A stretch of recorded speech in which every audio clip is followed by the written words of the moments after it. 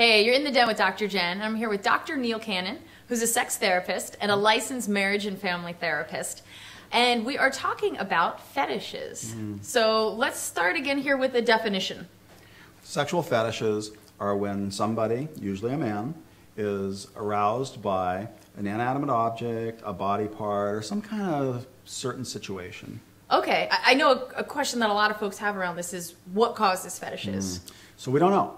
That's the biggest thing that people could take away from this, because as a culture, we always want to assign blame. Yep. Right? What caused this? Well, we don't know. Yeah. There's patterns sometimes, there's ideas, there's thoughts.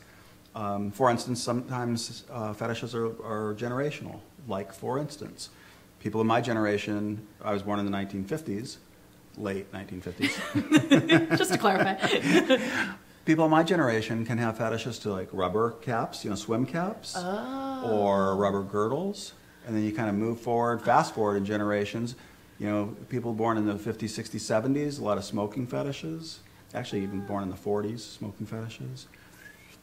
And then if you look at the 80s, how about fetishes around Madonna bullet bra kinds of things? Oh, fascinating. Yeah. Interesting. Do folks ever change? Do fetishes change throughout a lifetime, or they stay kind of stable?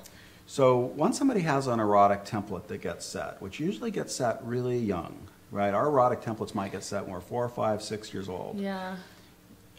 It probably is not going to move a lot. There could be some wiggle room, and it might take different shapes and colors and variations.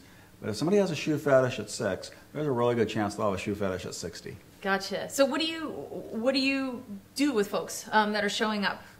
What's your approach with this? Yeah, sure. So the first thing we want to do is let people have a space where they get to just talk without judgment and be able to process things that they may not have ever been able to tell somebody before.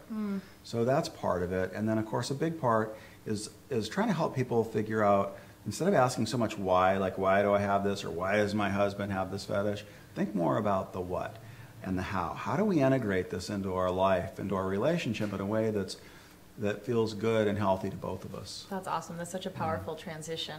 Nice. Thank you, Neil.